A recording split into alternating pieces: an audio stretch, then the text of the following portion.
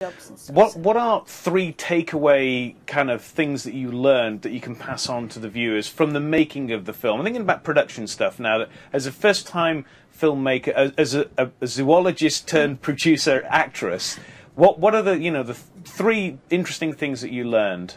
Gosh. Well, I mean, I learned so much. I mean, every sort of step of the journey, I learned something really, because I had done a couple of short films beforehand, but nothing like this.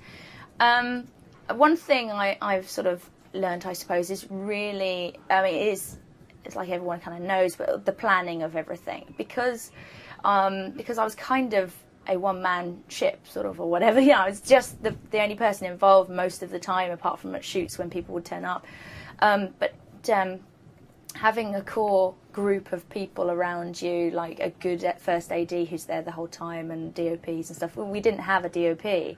We just had camera ops who came in and out, of each shoot, and we had ADs, but they'd come for each day because it was sort of so hard to get people sort of for the whole time, or I just didn't organise it, and all of a sudden it was like, God, we got a shoot. I need some people to help, So I think planning and having some people who can really sort of fall back on and stuff, because I was trying to do too many things. I think that was my biggest problem, that I was trying to do everything. Let's have another one then. Something else that you learned. Oh gosh, something else I learned. When you make the next film, you go, I'm not going to do that. Having somewhere to put your actors when it's -5 and you're doing a night shoot, that's kind of maybe a useful thing to think about. That's interesting, because Jan Dunn on one of our first shows, she talked about that, how it's really important to have a space for actors to kind of be, not in that kind of lovey, fluffy kind of, ooh, I'm an actress, but more of that, I've got to get into character, I've got to stay in that place, not got to be distracted. Yeah. Yeah, it was very hard. I mean, we were lucky in the fact that we were using this Anglo-Saxon village. And so we often had those huts, and we sometimes had a marquee on one of the shoots, and we sometimes had interior areas. But during the night shoot, we had nothing.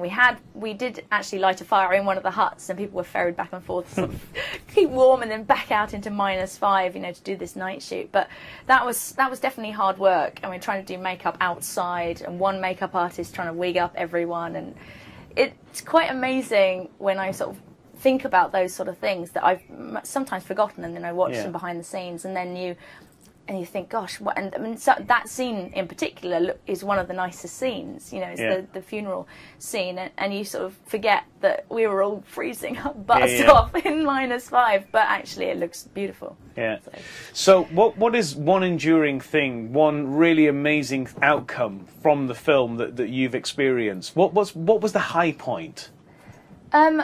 Well, I think generally the high point is the fact that it's finished and done, and so many people got involved and got behind it. I think generally, I mean, it's not sort of a point, but generally the fact that we finished it and so many people like it, so many people have watched it, that's just generally quite a high point, because you don't want to put all this effort and years in and then no one actually paid attention to it. Which is really the outcome for a lot of independent filmmakers, because you go to a distributor and you have to get your money back. You end up doing this deal. Instead, you could just give the thing away for free. Yeah. I mean, the frustrating thing is that we'd love to be giving out DVDs and stuff and things like that. We can't. We can't even make T-shirts and things. Right.